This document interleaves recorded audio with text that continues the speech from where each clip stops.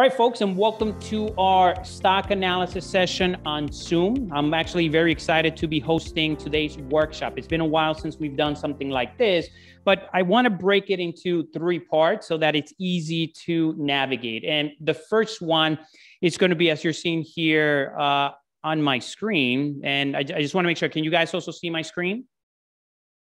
If you can see the screen, just type yes.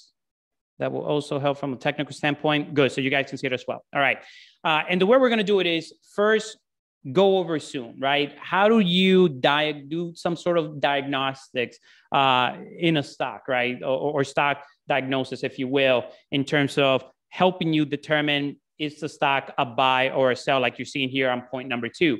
And then after that, I want to dive a little bit more into our analyst education so that you can learn more of the technical skills so that you are better trained, you have the proper skills so that you could do this on your own. And from there, then actually take a look at the stock and maybe give you a little bit more insight into other tools that you can perhaps invest as an alternative from stocks, right? Buying directly Zoom stock. What's another alternative that can potentially give you a higher rate of return? And for those of you that stay on the call towards the end, I'm going to show you what that looks like. And that is looking at the options market. So I'll leave that as a bonus for those of you that stay at the end, okay? So let's start with number 1, which is really performing our stock analysis and really understanding the situation. So the first thing that usually you would want to do is understand the story of the company. And the easiest way to really understand that is by looking at the stock price. I'm annotating right here, Pinterest. This should be actually Zoom. So let's change this. This is one of the other stocks in the previous bubble that we just experienced. I call it the pandemic bubble. Right after the Fed and Congress passed trillions of dollars to inflate the market so that they can stimulate it due to the pandemic. But as I'm illustrating right here on my screen, you can see that we have Zoom. During the pandemic, the stock increased approximately 500%. But since the pandemic, the stock has decreased approximately over 80%, we can say, right? It's the boom and bust cycle. Now, the question that I would ask you to consider when you see this is what happened during the boom periods, okay? And then what happened during the bust period? Imagine the investor pool that bought the stock up here. Imagine how many retail investors bought Zoom and are now sitting on a position that is underwater by 80%. So what are the steps? What are the key information to be aware of so that you're not the one stuck buying stocks at the highs, and you can perhaps buy at the beginning of a major move to the upside where you are actually anticipating things, okay?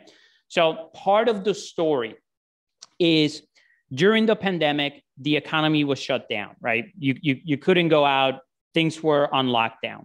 And the new norm of communication was through this format, right? Video conferencing. And Zoom had their own product. So because of the economic condition, there was high demand for Zoom product. And therefore, they began to monetize part of the premium services that they're offering in their product. And you got to see revenue increase by triple digits. And I'm going to pull up the financials so that you can see what that looks like. So as part of the story, many sophisticated investors that understand these scenarios, they were buying in January or February. You could see the price action at the bottom on a month-by-month basis. So they were anticipating higher revenue growth, okay? These are the key financial indicators to pay attention to. So they were experiencing or anticipating higher revenue growth, expansion on margins, higher earnings per share growth, free cash flow of the business, okay? So those were the financial conditions that was a result of the economic environment and Zoom having the right product at the right time. And those were all of the ingredients that you basically needed to create a stock that went from $70 a share at the beginning of January of 2020 to an all-time high of approximately $588 in October of 2020. okay? And then, of course, as the economy reopened, as more people started to go outside, we got some sense of normality, Zoom stock essentially dropped, right? And you get to see that also in the financials.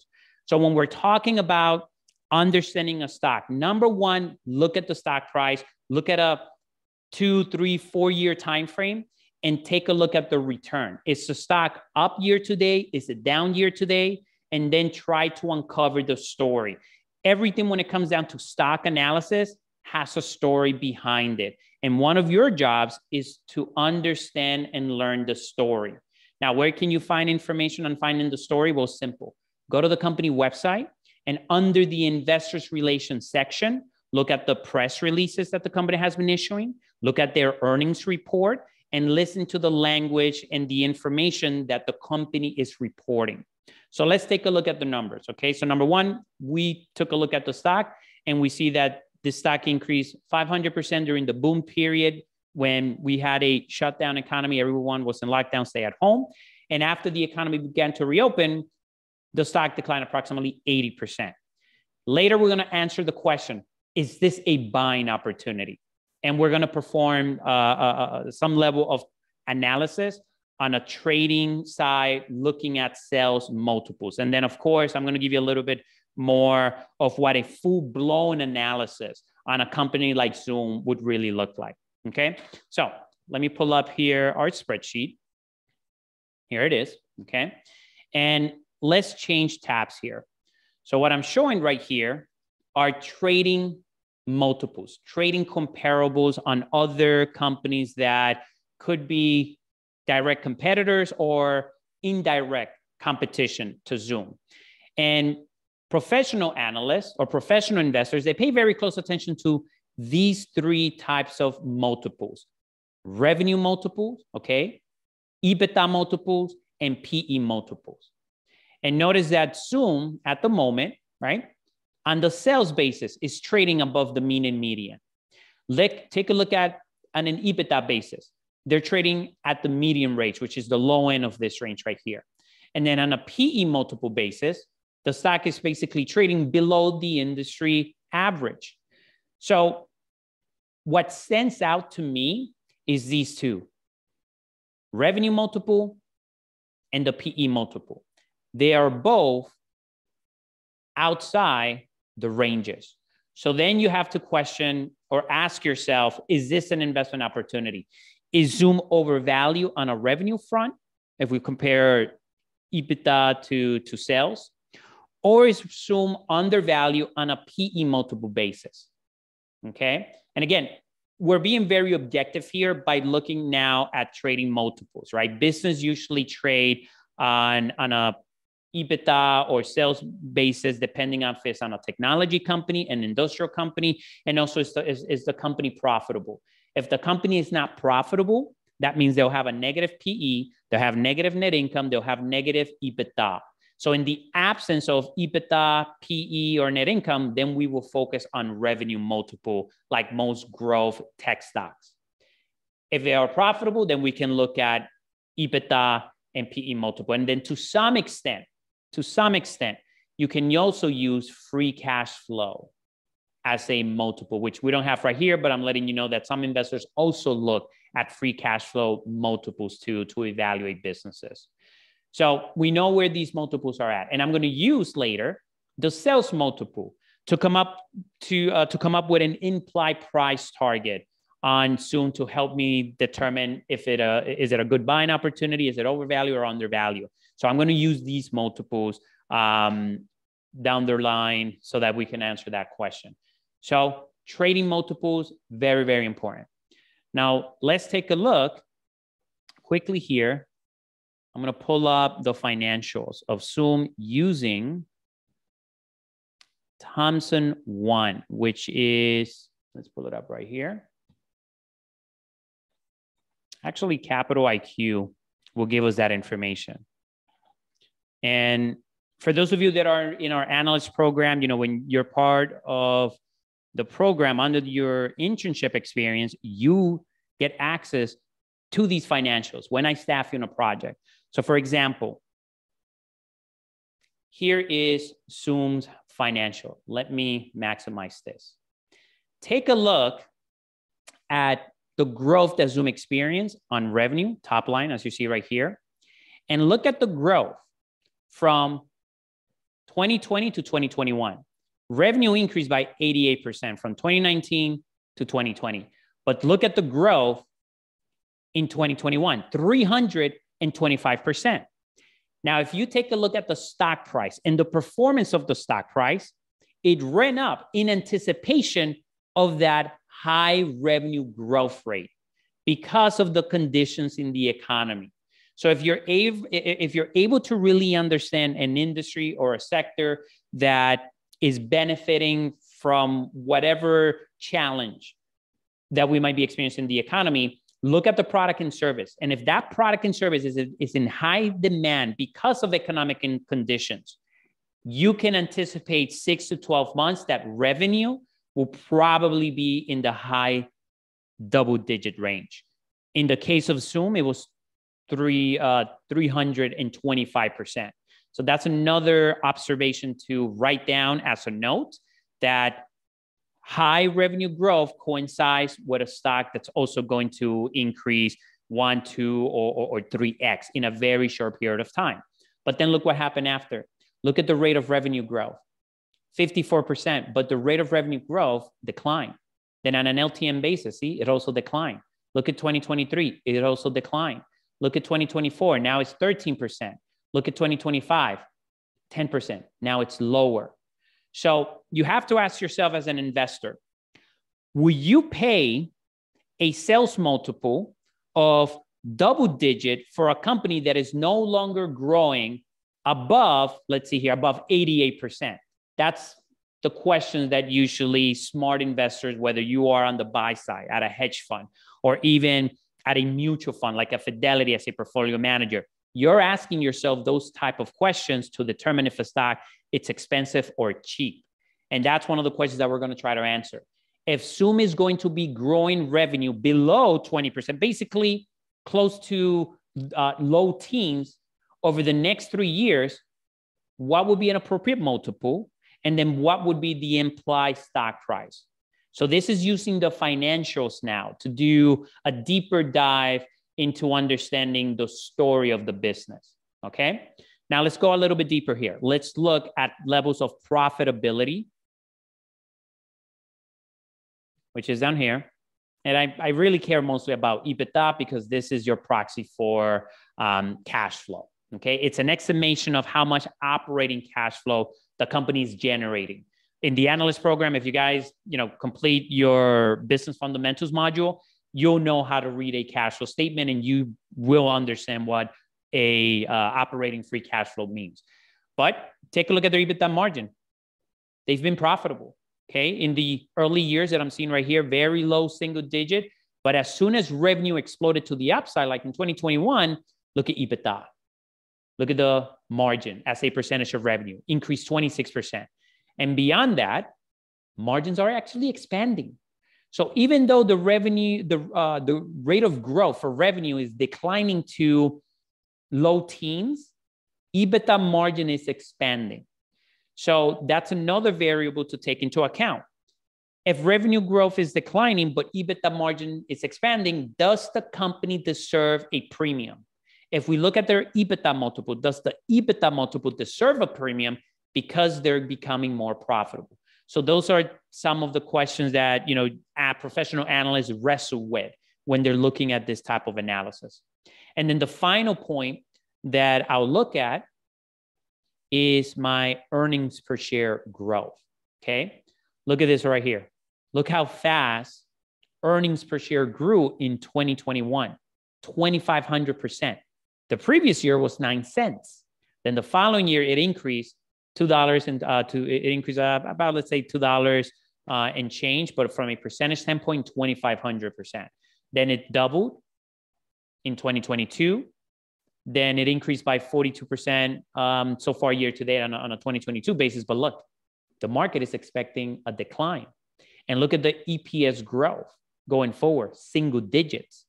So the financial profile of Zoom, the way I would conclude it is that During the pandemic, it was a growth story. After the pandemic, post-pandemic, it has become a more mature, profitable company with increased free cash flow and higher free cash flow yield. But the revenue growth rate is now in the lower teens. I don't think Zoom deserves a high multiple, given the future financial picture that this is presenting.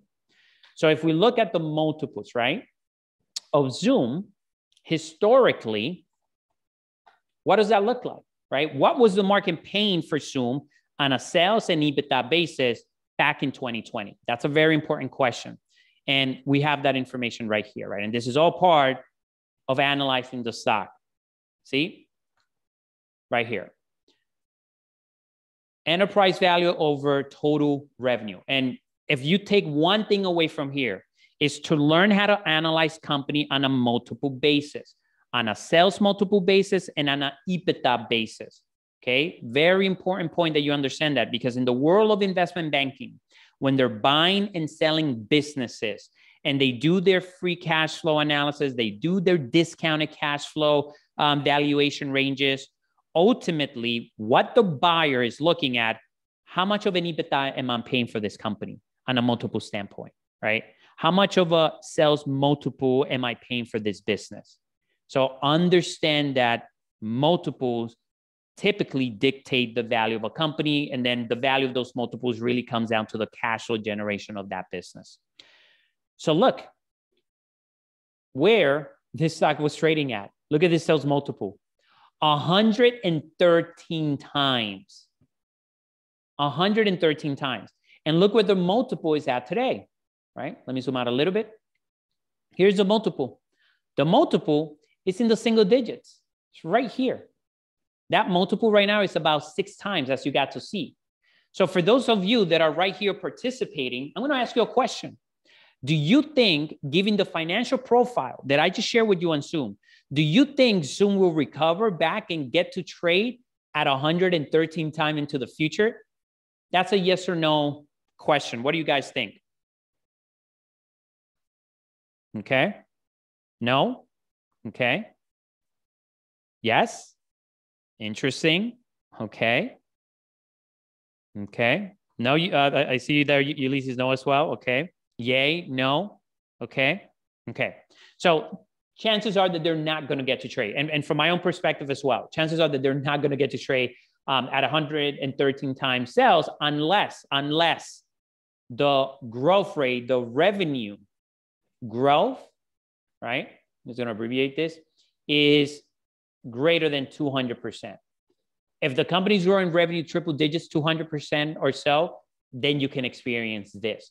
So you can say that the multiple that the market pays for a company is a function of the growth rate on revenues. Okay. So that's important to understand this. All right. On an EBITDA basis, because we also looked at EBITDA and the profitability of EBITDA from a margin standpoint. Here's EBITDA. Here is the graph. Let me zoom in a little bit on this. Okay. And when the stock came public, right, notice that you don't see any chart or price action history, right? Because Zoom actually, one, they were not profitable, but then they did an IPO, I think in 2019. And I guess they were not tracking total enterprise value over EBITDA. But take a look at the highs, right? These guys had an EBITDA multiple between 238 times and 288 times. That was their EBITDA multiple. And since the multiple has basically gone below 38 times, I mean, this multiple is around 24 times, like we got to see previously on this training multiple slide. What is it right now? It's 24 times right now. Sales is 6.7.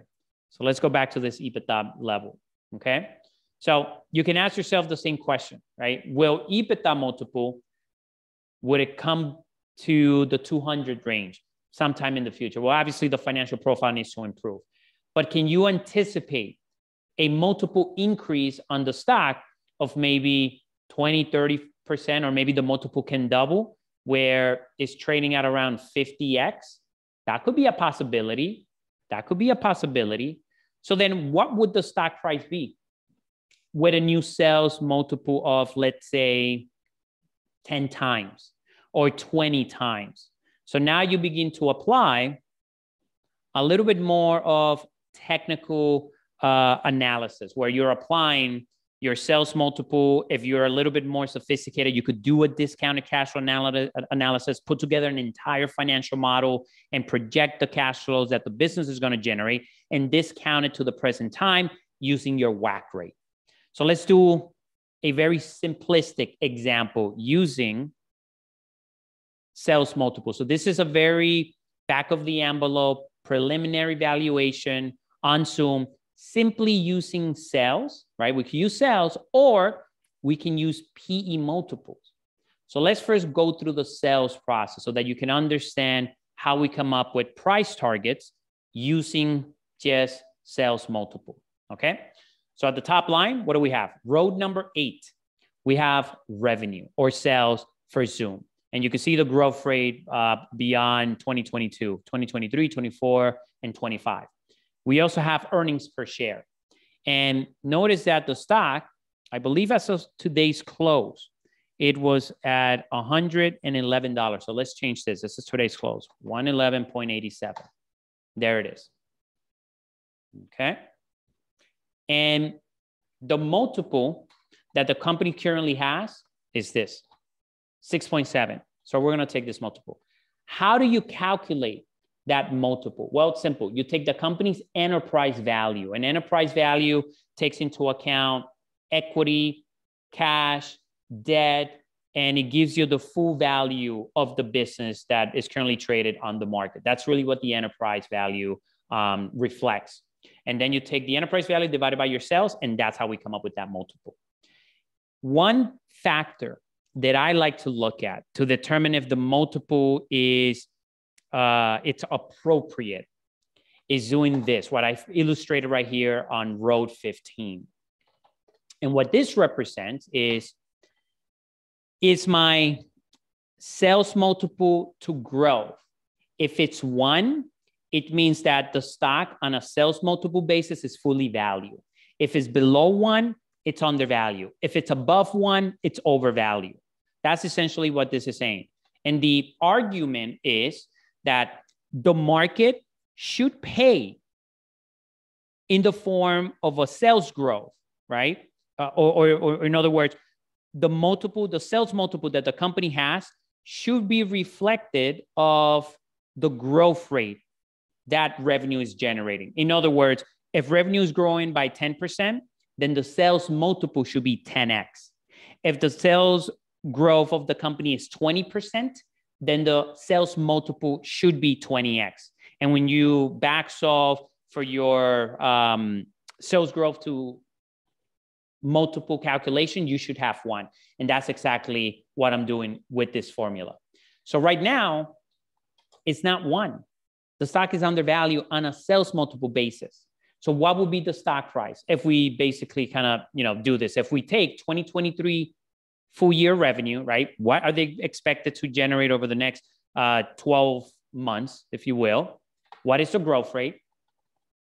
We back solve, we calculate the enterprise value, we adjust for cash, we adjust for debt, we get an implied net debt, we subtract net debt from enterprise value, okay? We end up with our own equity value of the business, divide that by the shares outstanding, and what do we get? We get an implied stock price.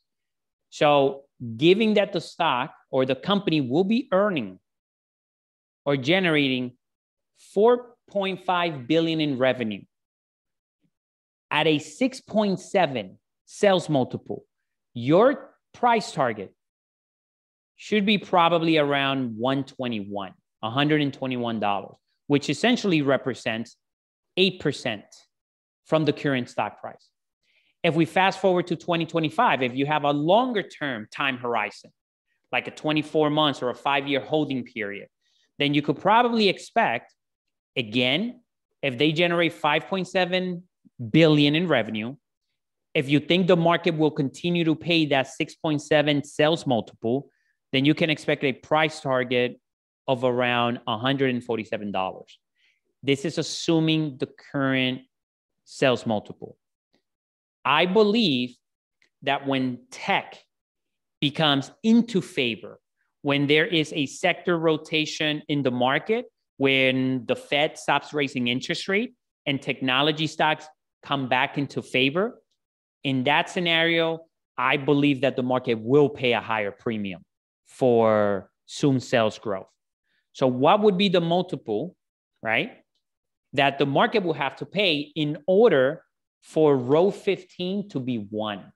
Obviously, it'll probably be doubling this. So let's play with that scenario. So let's assume that the growth rate that you're seeing right here in row 9 will become the multiple. So I'm going to change this. I'm going to do a quick back of the envelope calculation. So I'm going to do equals. I'm going to take my growth rate and I'm going to multiply by 100. And here's the multiple. And the multiple would give me basically 1-to-1, almost 1-to-1. Then what will be the stock price if the market is paying the growth rate of revenue in the form of a multiple? Now look at the stock price. It's much higher. And you're looking at a potential investment return of about 100% 3-4 years out from now. And this is very simple, very back of the envelope calculation. Now, we can be a little bit more in depth by doing an entire model and building a discounted cash flow analysis on this company to compare if the DCF analysis is in line with this $225 price target, assuming that the stock will earn or generate $5.7 billion in revenue. Okay? And this is very, very important. So this analysis helps me when it comes down to answering the question that I had said as part of our agenda. Is Zoom stock a buy or is it a sell? Based on this analysis, I will say yes. But that's just one of the variables or one of the diagnostics that we're doing or one of the analysis that we're performing to help us answer that question. For those of you that are in our analyst prep program, under the internship, I make you as part, I give you as part of your responsibility, perform a discounted cash flow analysis, perform PE and EBITDA valuation, where we would arrive to a price target using those on metrics as well. And then of course, I have you build the entire financial model also, okay? Now, if we go back and look at the stock chart of Zoom, something very, very important happened. I'm gonna add it to this chart right here. And I'm gonna change the time frame to a daily time frame. Let me remove this. And this is also very, very important for you to understand, is this. So Zoom most recently reported, I believe, their second or third quarter earnings. I mean, we can pull up their website and we can take a look at the earnings report. But look what happened. See right here, right at the bottom of this candle, this is just candlesticks. I'm representing the price action of Zoom in the form of candlestick. At the bottom, it's volume. This is the amount of shares that was bought and sold on that specific date. If the volume bar is green, it means that the stock price was up on that day, which represents that there was a buyer. If the volume bar is red, it means that the stock closed down on the day, but there was price action. There was the number of buyers and sellers or transaction or shares that exchange at hand is reflected at the bottom. Notice that when they reported earnings, someone came in here on that day and accumulated roughly, so 27.2 million shares exchange hands on that day, May 24th. Why is that? And that was the day after earnings. Is that a big institutional investor performing the same level of analysis that I'm actually performing right here? And of course, they have, a lot more resources than we have as retail investors. And maybe they have an army of analysts going deeper into their pricing model, the features that they're adding, their marketing strategy, their free cash flow. And they are placing a very significant bet on how the stock may perform 12, 24 months from now, or maybe 3 or 4 years. They're probably placing a bet that the stock will probably double during the next 2 or 3 years based on the numbers that we've looked at. But to give you a little bit more confidence, go to the company's website. And again, this is very practical. What I'm sharing with you right here, where you will go to the company's website, typically all the way at the bottom, under the About Us section, there'll be something known as investors. See right here, investors, right underneath partners. You click on that, and then we get to see their investors relation part of their website. And I care about their most recent quarterly report. So Zoom Fiscal 2022 letter to shareholders, Zoom ESG report. Okay. What about earnings? Let's see. Let me look at financial data, news, management, ESG responsibility, resources, press release. Is there a library of, here, press release, here all the way at the top, on the left-hand side, news event press release. Let me click on press release. And I care about earnings. Let me see if there is a earnings press release. There it is. So on May 23rd, they reported first quarter earnings. What happened on May 24th? Let's go back to the chart. And this is basically comparing the annotation. See right there? They reported earnings May 23rd. Then on the following day, the stock increased and someone came in and probably accumulated 27 million shares. I mean, you could do the math on that. We're talking about hundreds of millions of dollars that is pouring into this stock, okay? Read the earnings report. Look at revenue. So first quarter total revenue of $1 billion, up 12% year over year. First quarter GAAP margins up 17%, non-GAAP 37%. Okay, that's good. Net cash provided from operating activities was closely $500 million, a 49% margin. And number of customers contributing more than 100,000 in trailing 12 months revenue up 46% year over year. Okay, not bad. So for the quarter, strong quarter, the company's still growing. It's a profitable business. And if you perform the analysis that I recently just performed, this stock has a potential of maybe doubling from here, right? If you look at 2023, revenue of 4.4 billion, and you apply a 10x or 11 times multiple, the stock can simply increase by 64% within perhaps the next 6 to 12 months. If you look at 2024, you can expect perhaps a stock price of $205. If you look at 2025, now you're looking at a stock that can double by 100%. Now, what is the main catalyst? The general market. This is why understanding the economic environment, understanding interest rate cycle, understanding sector rotation is so important, because right now tech is really not in favor. However, you're starting to see big institutional investors accumulating share in the most recent earnings report.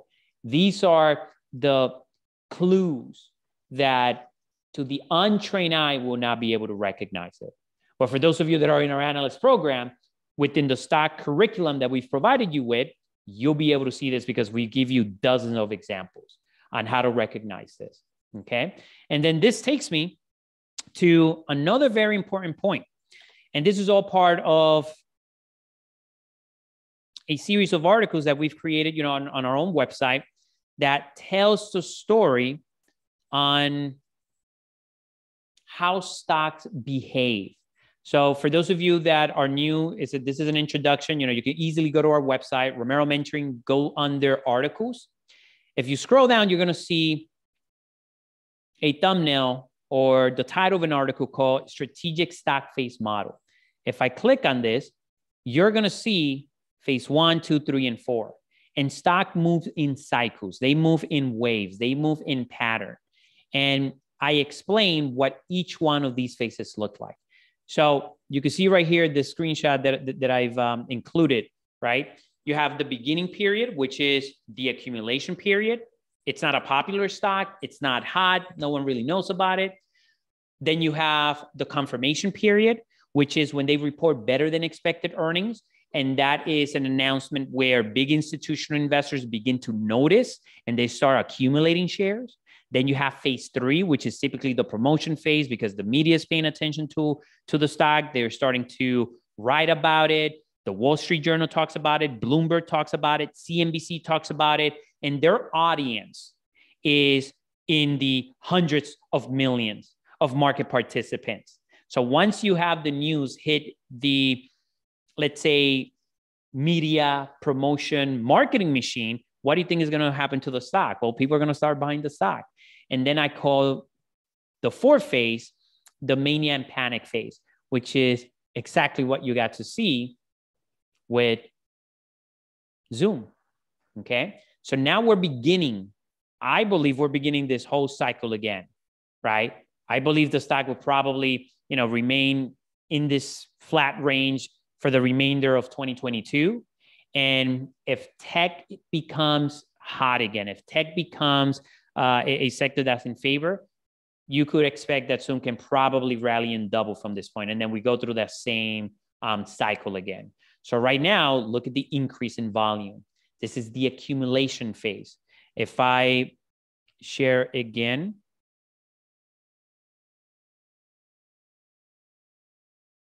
the table, showcasing it, right?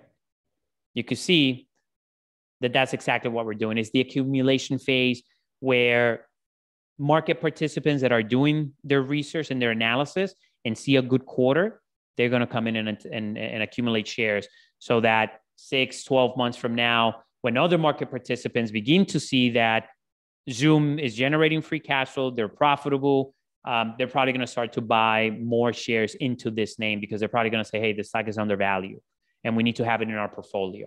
And mutual funds, if they're underweight the stock, they're going to have to start buying it. So you are anticipating the next cycle of what's coming. Okay.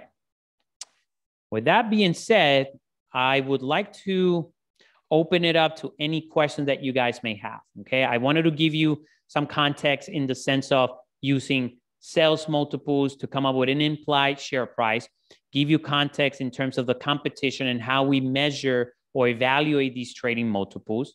Also show you how the stock has traded historically on a sales multiple basis, okay, and also on an EBITDA basis, and just give you some practical application to using, this methodology to come up with price targets. So with that being said, I'll open it up to any questions that any of you guys may have. And for those of you that are in the analyst prep program, you're expected to do this type of work under our internship, okay?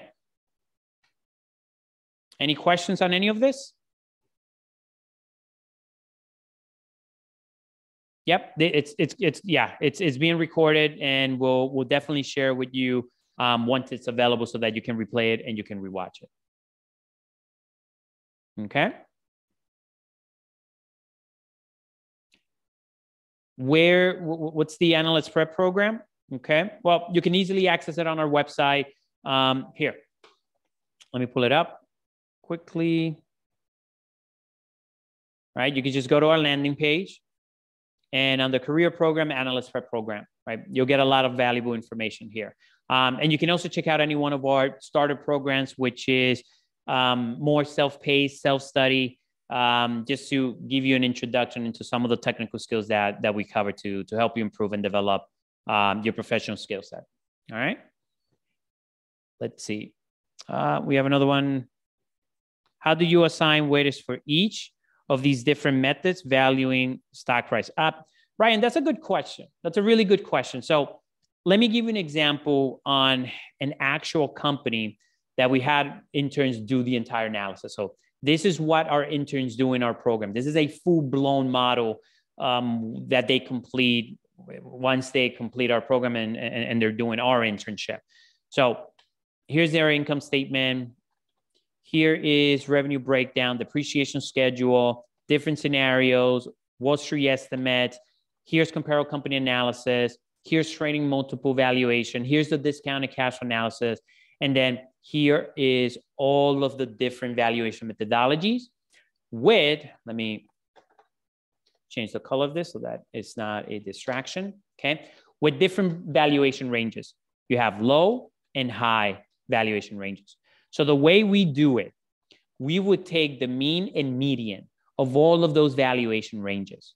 And once we have a range, we will look at where the stock is at. Is the stock trading at the low end of the range or at the high end of the range? Or is it outside of those ranges? Is it out of whack? This is how we do it traditionally within investment banks. This is how also they do it. This is part of our methodology. Now, there are some investors, some hedge funds that would give a higher weight to a trading multiple valuation than a DCF valuation. And they would just put a certain percentages.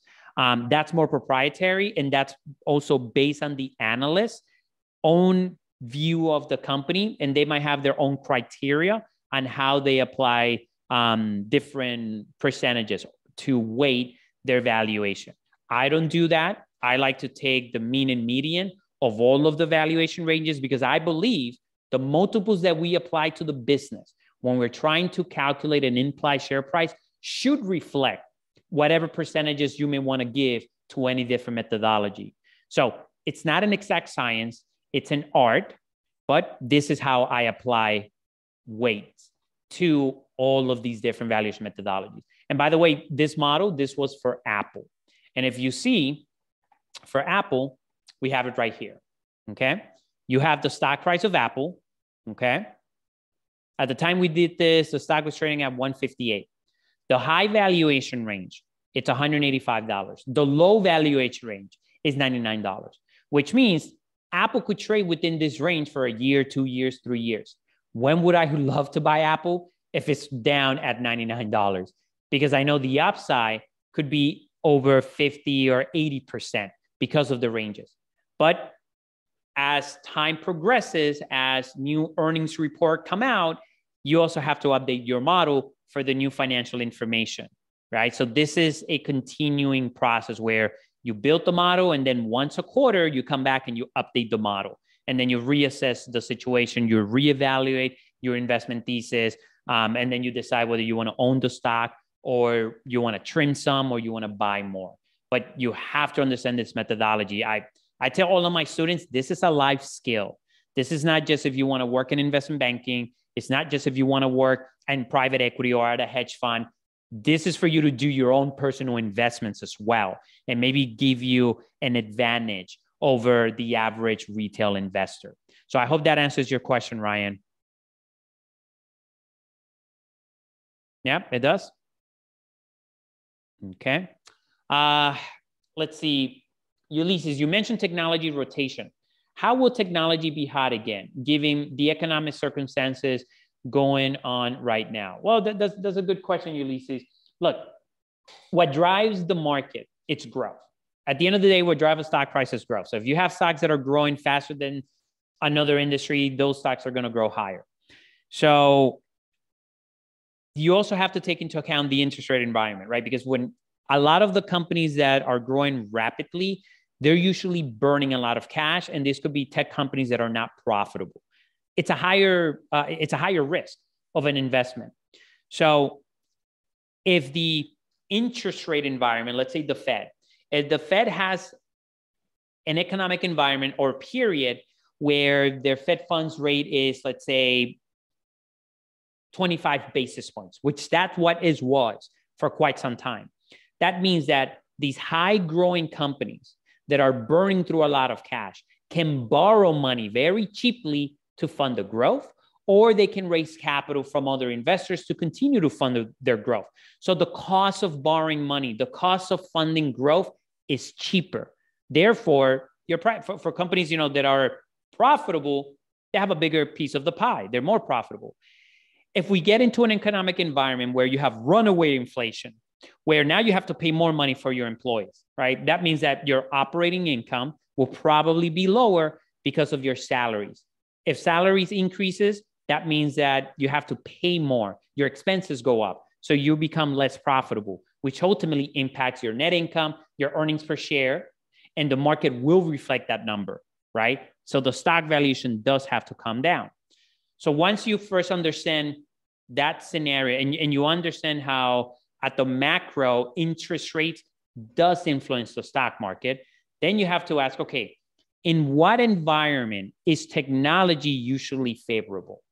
Technology is usually favorable when we are going into a lower interest rate cycle, because many high growth tech stocks that are losing money, they need to raise money still to continue funding their growth. So investors, they could go out and borrow money cheaply and invest it in tech stocks. So if we're going into an interest rate environment where the Fed says, hey, look, we're going to have to start raising interest rates because we need to jumpstart the economy again, then you're going to see technology stocks outperforming. That's not the situation that we have right now. In addition, there might be some tech stocks that will still continue to perform well, even in a rising interest rate environment. These are the companies that are profitable. It could be the Amazons of the world. It could be the Shopifys of the world after we go through this interest rate cycle that the Fed has embarked on. So you really have to understand interest rate cycles and how different sectors of the economy perform and behave in different rate cycles. So when do I anticipate tech to be hot again? Once the Fed stops raising interest rates. I don't know if it's going to be in the next hike. I don't know if it's 1 or 2 more rate hikes, but maybe throughout this year, technology stock will probably find a bottom, and maybe next year, right, they'll probably come back into favor. That's my forecast, right? And I could still be wrong, right? I could still be wrong on that forecast, but I do hope that kind of gives you some insight into how I think about it and how other money managers that are active on the market think about it as well. Okay. I see another questions here from Ye. Does the rise in retail investor after the significance of fundamentals? Okay. Let me try to see if I understand this right. So does the rise in retail investors affect the significance of fundamentals? So that's one. Number 2, how would you value stocks like GameStop, AMC, Revlon? Okay, so that's 2 questions. So the rise of retail, does it really influence stocks, I guess, at the fundamental level? I wouldn't say necessarily so, because usually retail investor comes to the party late. If you look at our stock face model, okay, again, on our site, I explain that very clearly here. Retail is usually the late comers, right? And they're buying stocks at the top, okay? Usually they're not the one riding it all the way to the upside. Having retail investors, they do have a bid in the market. They can actually influence some stocks, but they're not going to have, I think, that much bid because of the level of sophistication. Usually retail is not the smartest investors. They're usually not sophisticated. And through every market cycle, every market bubble, retail is usually the one that gets penalized and gets burned. So retail does not have an impact on the fundamentals, if you were to ask me, just based on the thought process that I just given you. In terms of how do you value a company like AMC, let's pull up the chart of AMC. Okay. Yeah, I mean, this is just like a poster child of what happens during bubbles.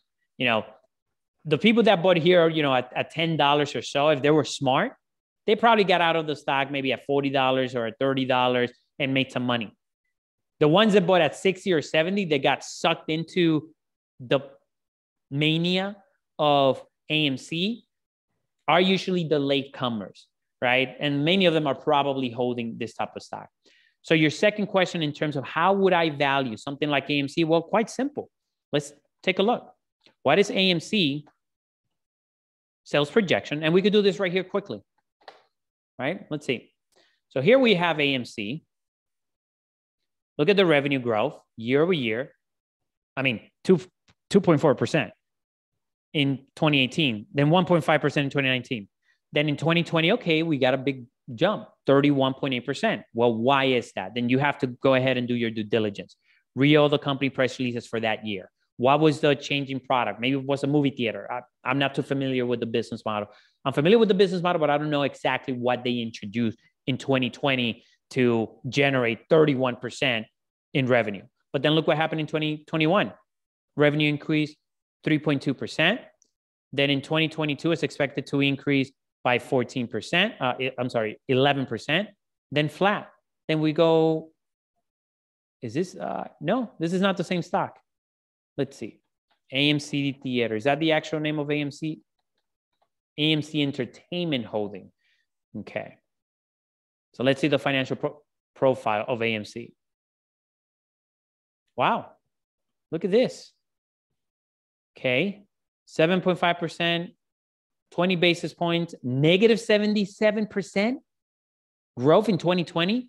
Then the stock double revenue. Okay. Then it's up 74%. Then it's up 18% in 2023. And then in 2024. Okay. So we would do sales valuation on this name. Okay. But then look at the bottom line. Look at EBITDA. For a couple of years, they were losing money. Now they're back in the green. They're profitable on an EBITDA basis. But then look at the net income. Net income, negative, negative. This is concerning to me that they have negative net income. Revenue is growing. They have positive EBITDA, but why is the net income negative? That is a big red flag to me. If I'm being disciplined, I would not invest in a company that has negative net income. So I will probably stay away. But if you want to see the analysis on this, let's pull it up quickly. Let's try to do this very rapidly. Okay. So 2020, what was the revenue growth for 2020? 1242. 2021, 2527, 2527. 2022 is estimated to be 4401, then 5195. Then 2024, 5310. Look at the revenue growth. We're not going to calculate anything relating to earnings per share. So let's get rid of that. The stock price of AMC is what? $13.65. What would be then the revenue growth? Okay, 1-to-1.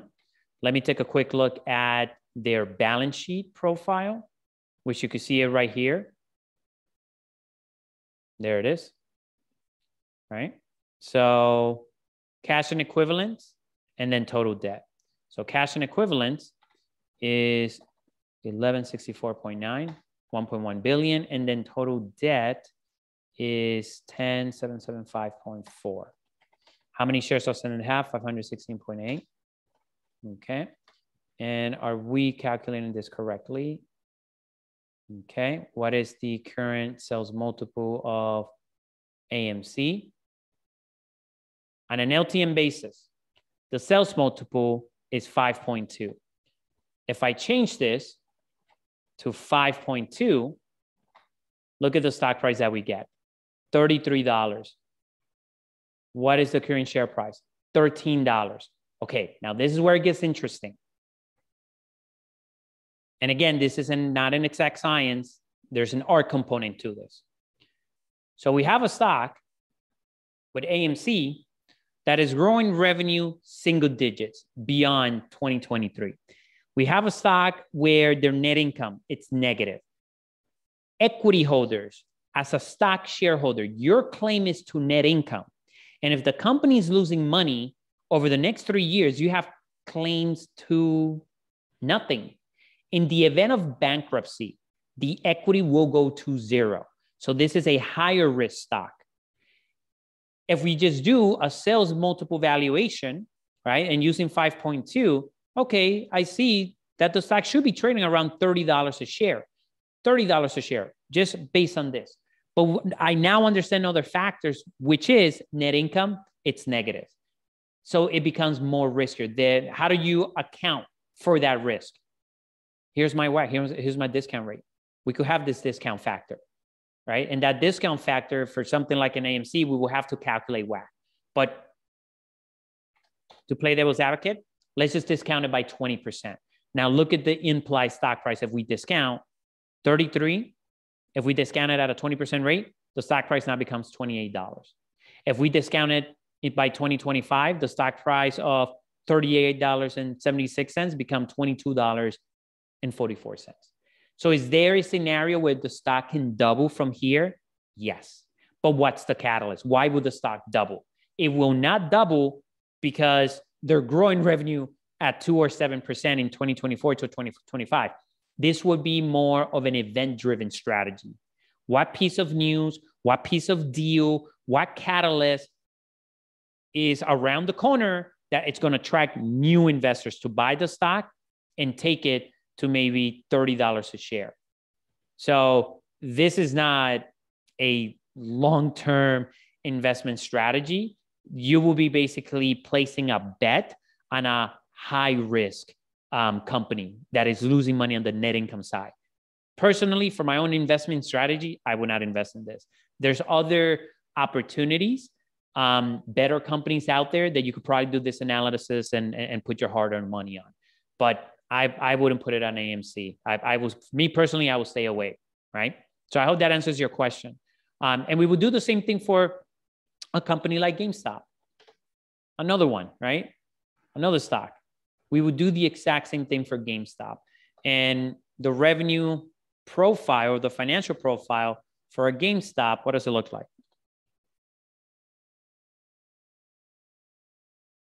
Look at this same thing. GameStop's been losing money since 2019. They've been losing money over the last 4 years, and it's expected to continue to lose money. So why would I buy even GameStop? My time is way more valuable than analyzing this. I wouldn't look at it. One of the pitfalls of retail is that they focus on meme stocks that are losing money because they're cheap, and they think that they're looking at the stock like a lottery ticket. It was the same situation that I was in when I first started when I was in college, looking at the stock market. I was looking for the next stock that was going to make me a millionaire as a lottery ticket. And I can tell you that is a fast way to the poorhouse, because you could keep repeating that same process for 10 and 20 years. Focus on good quality companies, learn the fundamentals, learn the professional skill set so that you can improve your odds on betting on the right companies. All right. So I hope that answers your question. Anything else? Okay. All right, folks. Well, I hope, all of this kind of gives you some practical knowledge in the sense of how you can apply sales multiples, EBITDA multiples, just to simply come up with a price target on the company. But also, more importantly, how do you perform due diligence, right? What is the stock market cycle? Where are we at right now? And is it the right environment to start placing bets in technology? This is all part of your analyst education. And the last thing I'll leave you is, for those of you that are not part of our program, if you're looking to learn more, just go to our website, right? RomeroMentoring.com. And I highly encourage you, if you're just looking to learn stock analysis, look at the starter program. The career program, this is for students that want a career in finance. They want six-figure salaries after they complete it by working at top-tier investment banks or even hedge fund or private equity firms. If you just want to improve your investing skill set, or even look at this as a continuing education program, take a look at what we have to offer in our starter program list. All right.